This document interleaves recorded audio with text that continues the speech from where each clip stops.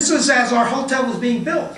We opened up in 1986, so this was probably maybe a couple years before. You can see the pillars that hold up our roof. You can see the glass roof. It was pretty similar, isn't it?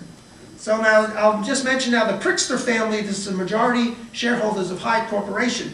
They give a prize every year called the Pritzker Prize to one of the living architects that they decide is prestigious enough, and they go back probably about some 50-odd years. And some of the greatest architects who are alive today have been Pritzker Prize winners. There is no Nobel Prize for architecture, so the Pritzker Prize is considered that Nobel Prize.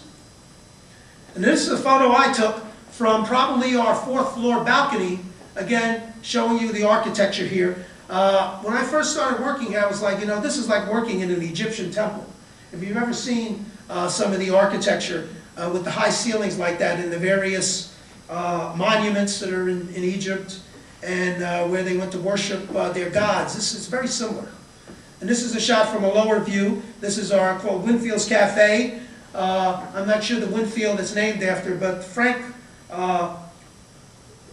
F.W. Woolworths, who built the largest skyscraper in the world, the Woolworth Building, which was 75 stories in 1925, the largest building. I think that's what Winfield's Cafe is named after, his middle name. He had a huge estate out on Long Island. And now this is an ad that was in some of the Condé Nast publications, courtesy of Greenwich Historical Society. Just mentions some of the magazines that Condé Nast did print that were not Condé Nast publications. New Yorker, Nation's Business, Scientific American, Brides Magazine, Texaco Star, Modern Photography, Farm Quarterly, and they printed 60 million copies annually, plus different catalogs of one sort or another for different mail order companies. And there were, according to this, about 900 persons in this division alone, and there were 6 different departments. Okay, we showed some of them earlier. Now this is a photo that I took about 6 months into working here, and I saw our previous general manager, Thomas Delaney, out there one day with his camera, and he was out there taking some pictures, and you know, he was a little frustrated, and I said, Tom, what are you trying to do? He said, I'm trying to take a picture. I want to put it up on a leader. So I had already taken this picture, so I suggested, Tom, why don't we put this in there? So this has been there for about 4.5 years, and it's still there when you come in and look at the readers. So I'm very proud of this. And you can see a small obelisk that the Hyatt has constructed, kind of in tribute to the Condé Nast obelisk. That's what that is. It's a miniature obelisk next to the sign when you come in. And the Castle Tower, which is still there, it remains. It's a logo for the Hyatt Regency Greenwich. It's on a lot of our stationery. And this is an older picture looking at it. And that became, I think this is the same building as our bus stop. Is one of the engineers here? Is that the same building? Is that our bus stop there? Yeah, right in the front, the bus stop. Okay, but well, we must have moved it. No, it was original, it was still the same spot. Okay, it's in the same spot. Okay, okay. Maybe it's just a trick of my eye because it looks, oh yeah, that's right, okay. And we carved our initials in the hotel. Okay, this is again a view of the fountain looking across East Putnam. It's still there.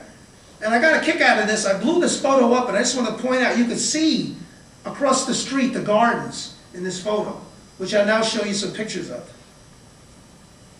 Okay, there were 2 gardens. There was the East Formal Garden and the West Formal Garden.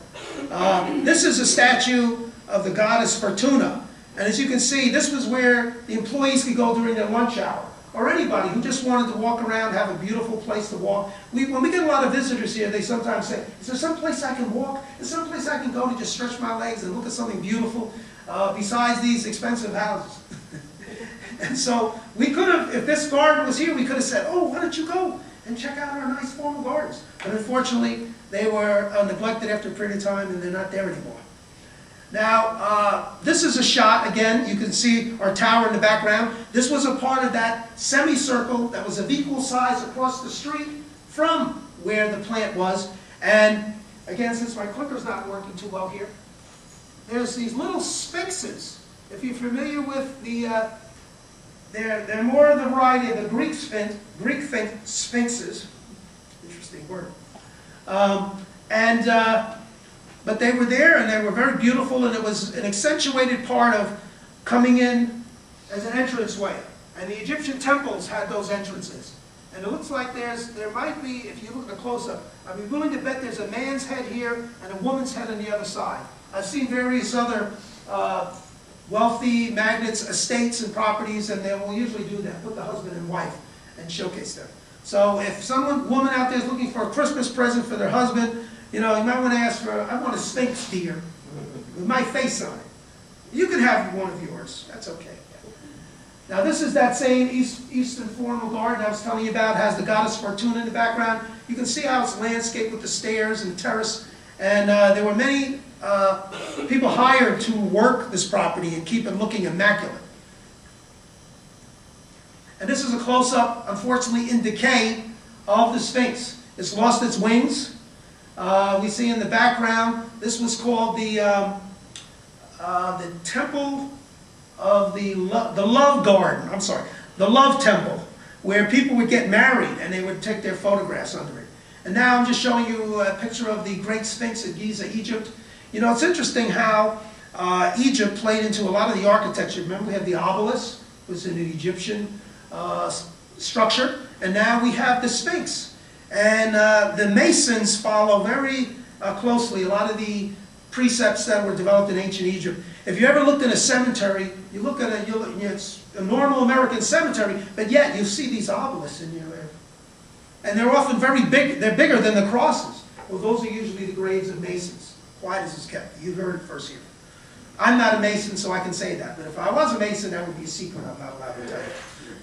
And that's a close-up, unfortunately, again, of the decayed state of one of the, that's the Love Garden. Doesn't look as lovely anymore, unfortunately. And the statue was a statue of Cupid inside it. The grown man Cupid. We're so used to seeing these little cherubs look like little babies with wings. But there was actually a god named Cupid who was man-sized, who was the consort of Venus, or Aphrodite as she's also known. Now here's a photograph of the fountain that I took. One of these days, it was just a beautiful day out, and our folks from, I don't know if John Minnie, the landscapers, had done this, but if they did, it's a beautiful job. If they didn't, it's still a beautiful job with the fountain running, and that's still out there today, right between 1700 and 1800. Now this is a statue that remains on the other side. I shouldn't say remains, it was put in after Condé Nast left. I was so intrigued by this, I went to the Greenwich Historical Society and they showed me a label. It's called Cende, and Frederick Victor Ginsburg is the artist.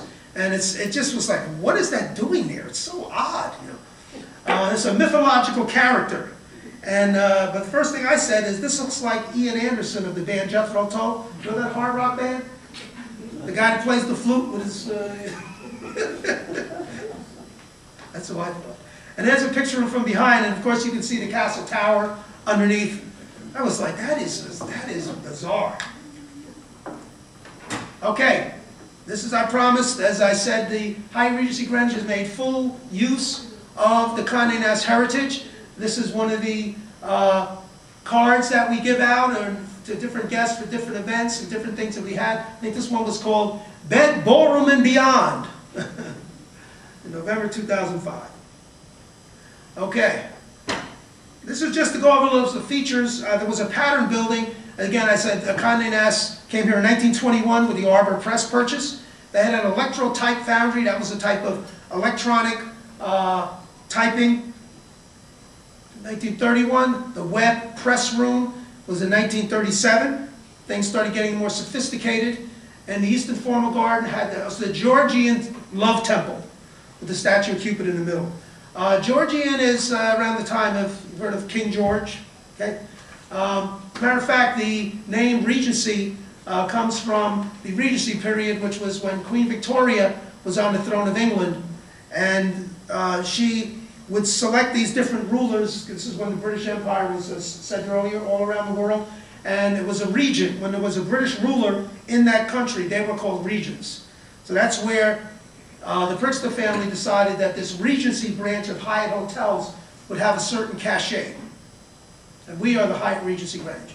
And then the West Formal Garden, as I said earlier, had the statue of the Roman goddess Fortuna, who was basically there. This earlier was a Greek goddess who basically held the scales, blindfolded. But over a period of time, these different gods and goddesses were changed and shifted depending on what the society required. Okay, departments that went to the Greenwich campus were the executive and administration, circulation and accounting, purchasing, makeup, research, pattern making, and editorial and advertising stayed in New York City. Okay, now I'm just going to go through some of the magazines without going into a lot of detail, just kind of showing for you the different range of different magazine covers that Condé Nast has embarked on. Okay, this is from 1934, and they started doing some various mix and match between photography and having graphic illustrators and different prestigious painters to do the covers. This is 1942, and it includes the Vogue pattern book. Here's Glamour. That's Betty Davis on the cover, the actress. This is not too well-known actress, Deanna Durbin, but she's on the cover of Glamour, looking very glamorous. This is Vivian Leigh as Scarlett O'Hara in the famous movie Gone with the Wind on their cover. It was 15 cents, by the way, that issue. And this is Glamour again. I like now that these titles starting to come up. Up in the upper right-hand corner it says, "For the girl with a job." 48 ways to wear color. And this, I thought, was a really nice photo showing the prestige that women, no man in this photo. Girls' night out. Having their own fun, going to their own places, doing their own thing. And very fashionably doing it. Here's a photograph of Marlene Dietrich, the German actress, who was very popular here in America. That's again by Horst P. Hearst, sitting in her limousine. Again, this was, again, allowing someone to be that fly on the wall into the glamorous life. You know, for 15 cents or 20 cents, you could, wow, look at all this stuff. Wow, this is amazing. You know? So these were different times. This is all before the proliferation of the common radio in every home and TVs like today. And this is rather mysterious. This is by Edward Steichen, one of the more mysterious. You can see now how they're working with lighting, trying to come up with amazing effects. And I also thought it was great because she has on a corset, and this was like a statement of women are free now. No more corsets.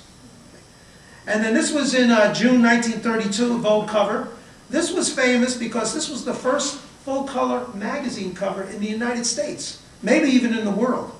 But this is where the Condé Nast technicians really started to hone in on those processes and making it sort of bigger than life. You know, a lot of photography is just to document life, but he wanted his photos to be bigger than life. And here's an interesting photo, I believe it's by the same Edward Steichen, where you have a very brave ladies between two elephants and displaying someone's fashion there. And this lady, I don't know the name of. There's Twiggy. We had in the 60s, very thin ladies were starting to be featured. And Twiggy was probably the most famous, and she graced a lot of covers in the Condé Nast magazine. She was British, and again, it was the English accent with the Beatles and the British invasion of music was very fashionable. So she was extremely popular. She was sort of the Kate Moss of her day. And then this was Calvin Klein, who was, again, doing very provocative covers, didn't want to follow the herd.